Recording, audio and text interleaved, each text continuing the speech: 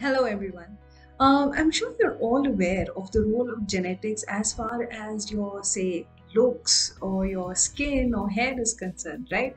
तो obviously इसमें काफ़ी हद तक आपके genetics role play करते हैं कि हम कितना अच्छा लगते हैं. But genetics का role क्या है as far as your health is concerned? So especially the role of genetics for thyroid disorders is what I'm going to be talking to you about today. Don't forget to subscribe to the MFine channel and hit the bell icon to never miss any update. First and foremost, what we need to understand is what exactly is thyroid gland.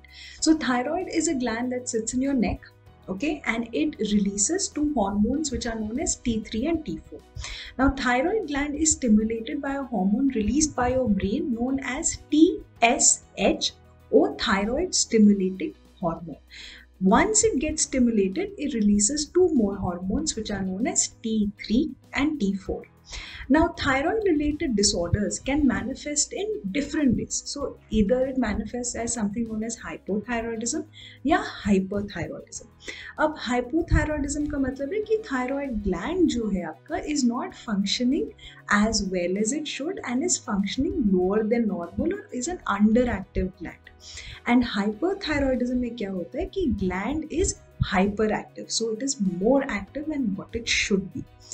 Thyroid का gland जो है, it influences every gland in your body और every system in your body, starting from your brain to your cardiovascular system, your digestive system, bone and health, as well as reproductive system. So अगर thyroid gland में कुछ भी problem होता है तो इन सारे systems में problem होते हैं.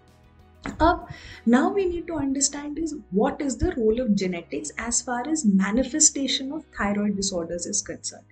So first and foremost इसमें एक बहुत interesting incidents जो देखा जाता है कि thyroid disorders seem to be more common in women than in men. In fact, it is 3 times more common in women than men, especially when it is hypothyroidism.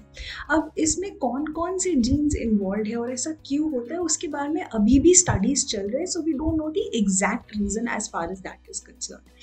Second चीज जो देखा जाता है, whenever there is thyroid disorder or a patient with thyroid related problems comes to us, there is always a positive family history. So thyroid disorders do run in families. It is considered to be familiar and hereditary.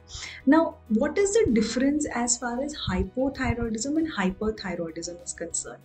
Both run in families and both are influenced by genetics as well as family history. Now, one very interesting subset of thyroid disorders known as autoimmune thyroid disorders. Now, ये ऐसे disorders होते हैं जहाँ पे अपने खुद के जो antibodies है, they go and attack your own cells. So antibodies are responsible for attacking any foreign cells or foreign invaders into your body. But when they go and attack our own cells, तब उसे autoimmune कहते हैं. तब autoimmune thyroid disorders जब किसी भी patient में होते, चाहे वो हाइपोथायरॉइडिज्म के फॉर्म में हो या हाइपरथायरॉइडिज्म के फॉर्म में हो, there is always a positive family history and there is always some genes that is involve.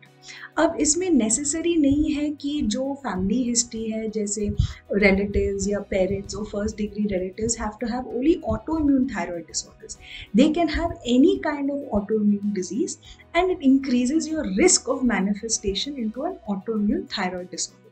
इसमें दो तरीके बहुत कॉमन होते हैं. एक जिसको बोलते हैं Graves disease which manifest as hyperthyroidism, और दूसरा जिसको हम बोलते हैं हाशिमोटोज थायरॉइडाइटिस, जो हाइपोथायरॉइडिज्म के फॉर्म में मैनिफेस्ट होते हैं.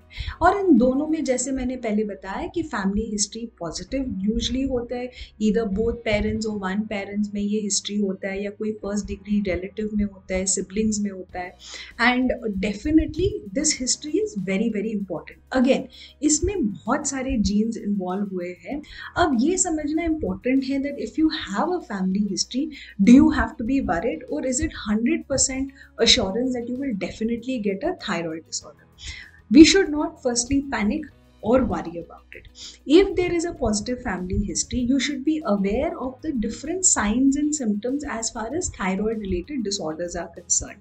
So once you educate yourself regarding that, you can be on alert if you develop any of the symptoms related to thyroid disorder.